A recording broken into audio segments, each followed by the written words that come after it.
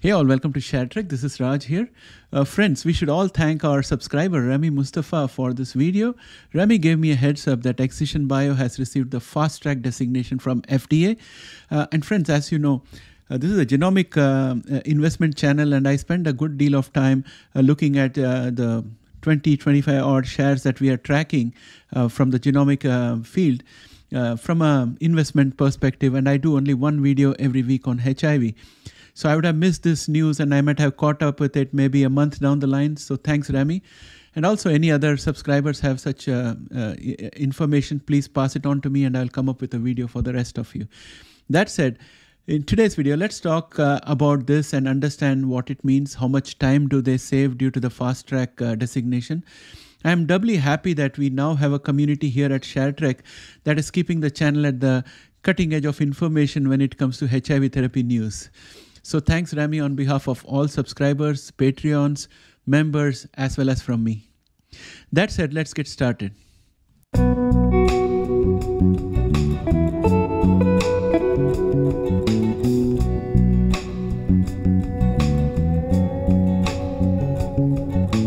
Welcome back, friends. Excision Bio is a private company and it has been working on EBT-101 therapy for HIV.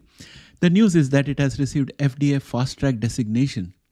If you watch this video to the end, you will understand how EBT-101 works, why it is safe, what is a FDA Fast Track designation, and how it will help Excision Bio with EBT-101 in terms of advantages as compared to the standard track. For those that did not see any of my earlier videos on EBT-101 and how it works, I would request that you please see my previous videos from a year ago on EBT-101. Here is a very brief summary. EBT-101 is likely to be a one-time cure for HIV.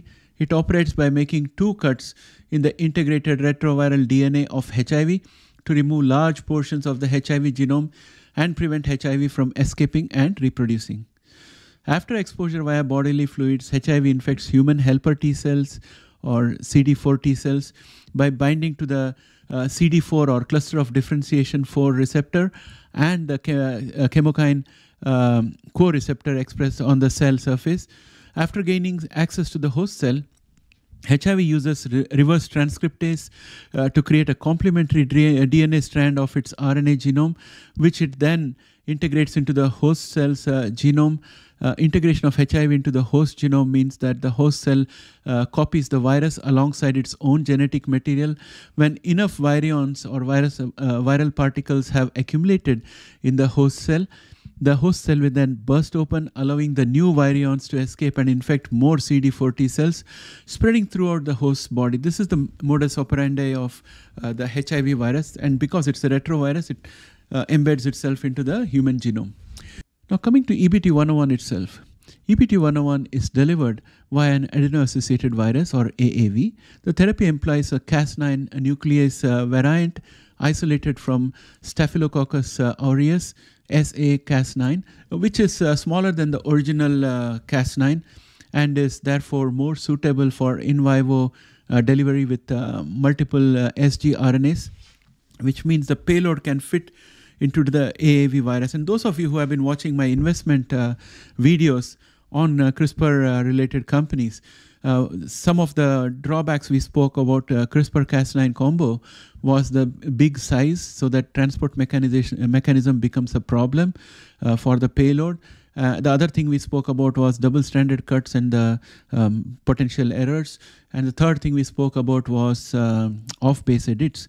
So these are all the things that we spoke about. And also we spoke about another problem of certain regions of the DNA, if it is edited, the results are carcinogenic. So having said all those things, at this point of time, what we need to appreciate is that this Cas9 variant that is being used here is smaller, which will then allow the AAV to be having more space to carry payload, and that's where multiple sgRNAs will be put so that they can do multiple cuts. I'm going to talk to you about sgRNA.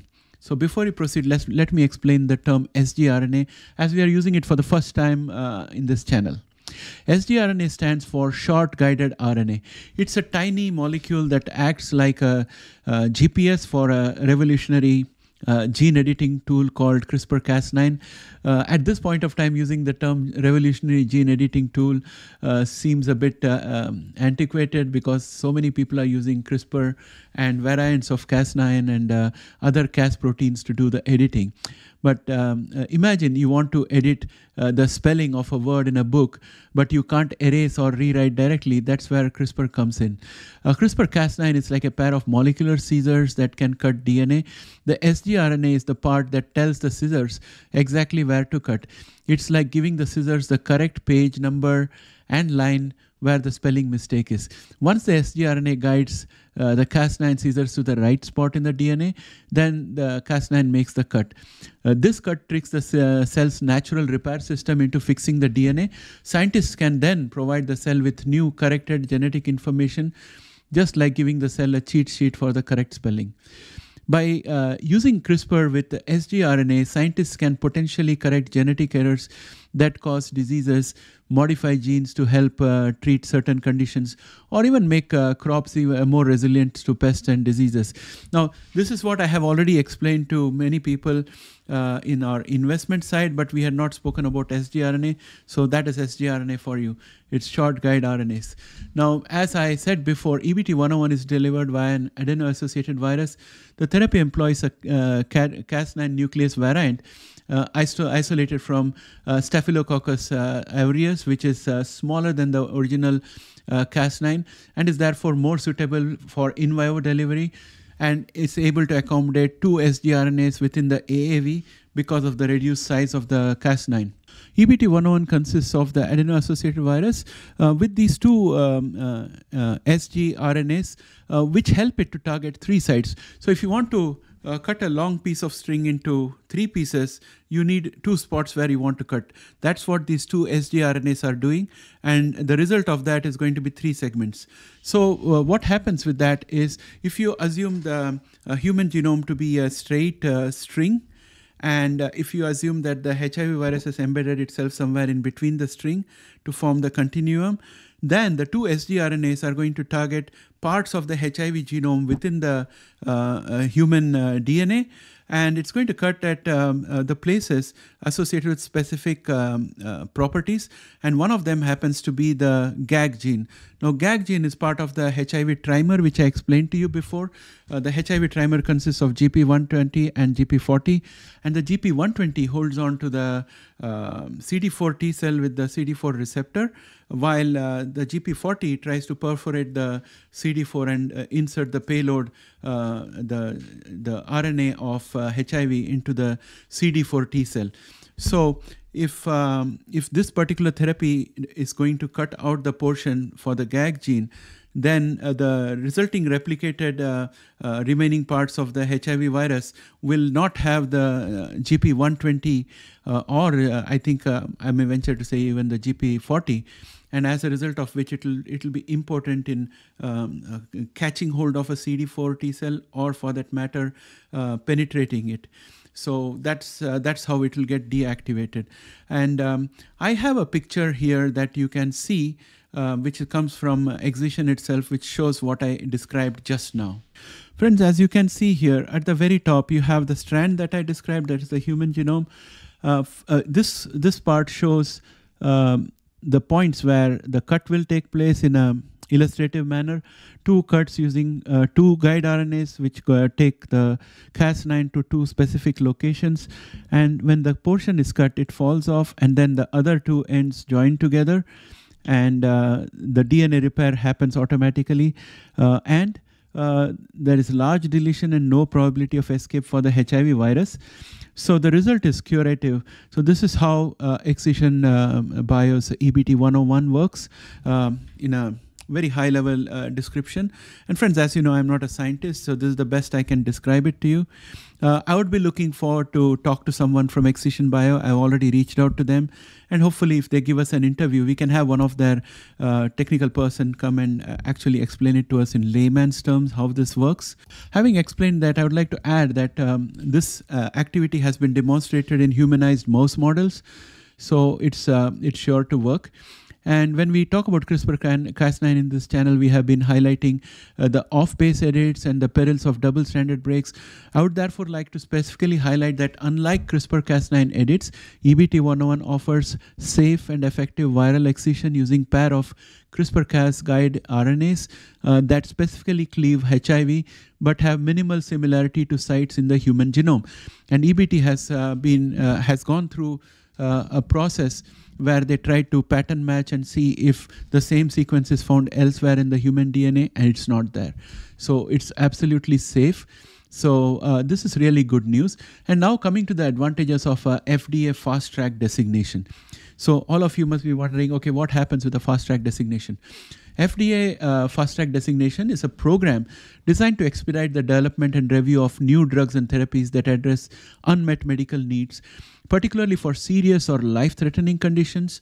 And the primary advantage of receiving Fast Track designation is to accelerate the availability of such treatments to patients who need them. Here are some key advantages that I think a Fast Track designation will give Excision Bio. Faster development and review is the first one. Fast Track designation allows for more frequent communication and collaboration between the drug developer, in this case Excision, and FDA.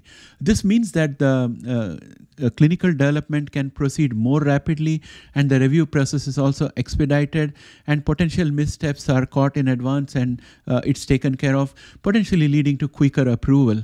And unnecessary steps are avoided because the FDA will say, okay, we don't need those extra steps and so on, for example, and that saves time and energy and money, and also it expedites the process. And the other advantage I see is more frequent meetings with FDA. So Excision will, because it has the Fast Track decision, will be given the opportunity to have more frequent meetings with FDA to discuss the drug's development, progress, study design, and any questions or concerns they may have that arise during the development process. And this close interaction helps ensure that the development plan is on the right track and that the potential issues are addressed early on. And friends, all these close collaboration enables the FDA also to have a very clear understanding that learning curve is along with Excision Bio. So when it comes to the clinical trial approval and review of data and all, it's not a steep learning curve for FDA. FDA has been participating on the side, therefore they would be able to do faster approvals. That's my personal opinion. The other advantage they have is the possibility of having a rolling review. When a therapy developer receives Fast Track designation, then they can submit completed sections of the new drug application or NDA or biologics license application or BLA for review as they become available instead of waiting for the entire application to be complete. This rolling review process can save time and allow for earlier feedback from the FDA, so that instead of doing a big bang submission and then FDA coming back and finding a lot of problems in it, as you're developing the BLA or NDA, you get feedback, the developer gets feedback from FDA, and as a result of which the process is much better streamlined and more optimum. And one of the other major benefits is priority review. After a drug receives Fast Track designation, it also becomes eligible for priority review, which further expedites the review process. Priority review means that FDA aims to complete the review of the drug's application within 6 months rather than the standard 10 months. So you're saving around 4 months out there. So Excision has the potential of getting a priority review voucher, and that can help them a lot. And they would also get access to accelerated approval and breakthrough therapy designation. So most Fast Track designation may also increase the chances of a drug receiving accelerated approval or breakthrough therapy designation, which allows for quicker approval based on surrogate endpoints or preliminary evidence of effectiveness. So in this case, I think this probably is a moot point for Excision Bio, because their endpoint is removing the bad parts of the HIV genome and neutralizing it. So that's what they are doing. So they don't have to do any surrogate demonstrations. So it doesn't apply to Excision, but that facility is there for companies which receive Fast Track designation. And it's important to note that while Fast Track designation streamlines the development and review process, it doesn't compromise the FDA's rigorous standards for safety and efficacy. The FDA still requires substantial evidence to demonstrate that the drug's benefits outweigh the risks, but the program helps prioritize the review of promising therapies that could make a significant impact on patients' life. And then you would ask, why does the FDA not do this for every drug? If FDA started doing this for every therapy, then they would need a huge staff pool and the cost will be exorbitant and it will drive up the price of the therapy. Or if they operate at the same staffing level, then it's going to significantly slow down everything. So right now what they are doing is they are prioritizing specific therapies aimed at specific disease or conditions which are difficult to treat and which need to be expedited. And they give them the fast track designation, provide all these facilities. So that's the way of working. So in summary, I will say that it will cut cost and time for Excision and also reduce the risk of failure while also providing enhanced FDA guidelines. And all of this helps Excision Bio succeed and succeed faster than they would have if they were on the standard track. Now, I know from past experience that one of you will ask me in the comments, when will this be available? Another will ask, when is it coming to India? So, well, that is a difficult question to answer. As per Clinicaltrials.gov, on their website, we have Excision's study of EBT-101 in Aviremic HIV-1 infected adults on stable ART. It has an identifier number of NCT05144386. I'll put this in the description as well. And this study has a primary completion date of December 2024 and a study completion date of March 2025. So that's the outer limit. And this is for phase 1 of 2 studies. So there'll be a phase 2 as well. So right now, I think they're looking at the safety aspect of it. So for more details, you can always visit the site and look at NCT05144386 and get more information and stay up to date there. I have already reached out to Excision Bio via email for an interview, and I'll keep you updated. If they allow one of their experts to interview with us, then we'll have something similar to what we had with American Gene Technologies, and they can really explain how this thing works. And I'll try to get your questions as well so that we can ask them and get a lot of clarification out there.